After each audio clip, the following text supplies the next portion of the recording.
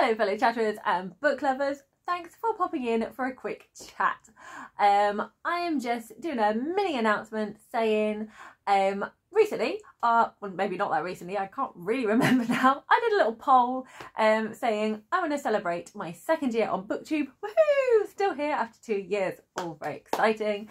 And I also want to celebrate having over 400 subscribers.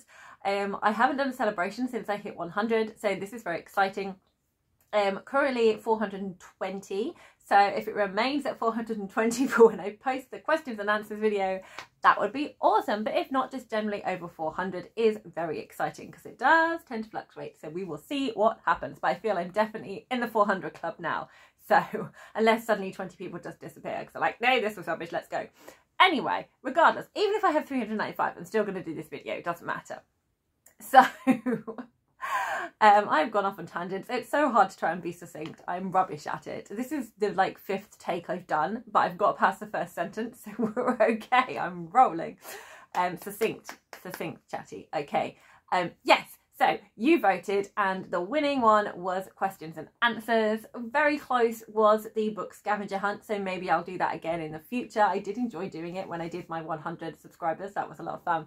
But questions and answers, I've never done one of these. So this is your chance. If you have any questions for me about books, about Booktube, about my life in general, about, you know, why have I got teddy bears behind me, why do I like to drink tea, I don't know. I'm not going to answer ones that make me uncomfortable, so there we go. But I will answer questions that you put in there, provided they don't make me uncomfortable. So yeah, that'd be great if you could pop any questions you like in the comments. That would be fantastic, and then I'll do a video doing a questions and answers session, which should be fun. I've no idea, and if we don't get any questions, then I'll just do the what's it called, behind the Booktube tag instead as a little celebration. But I'm gonna bring cake regardless, so there we go. Birthdays / celebration. So yeah, thanks very much.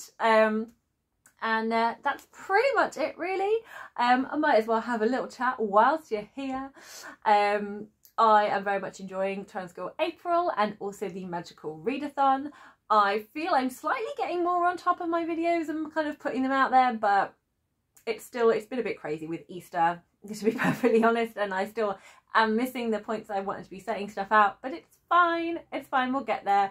I still have 2 mini videos to edit, which is the shopping trip and Yalk. I will be doing those, they will be coming at some point. I still intend to do a stats from 2023 and my best books of 2023 in form of the chatties, but we might be getting those.